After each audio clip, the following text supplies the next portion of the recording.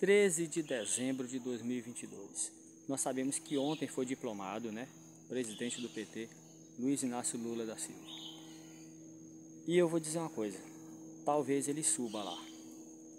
Mas isso aí, assim como Deus usou Judas para atrair Jesus e fazer todo o processo da cruz, ele também está usando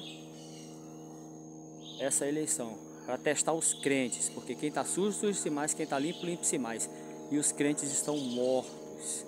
Os crentes não estão trabalhando, não estão na luta. Você, crente, aprenda. Então tem que ter mesmo provações. Provações para mostrar quem está firme e quem é que não está. Porque Deus quer mostrar o inimigo, quem é dele e quem não é. Entenderam? Chega de disse-me-disse.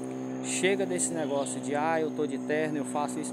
Não, se você não é cristão, passe a ser, porque o negócio vai pegar, o bicho vai pegar e Deus usa o que ele tem. E ele vai usar essa eleição para testar você, cristão.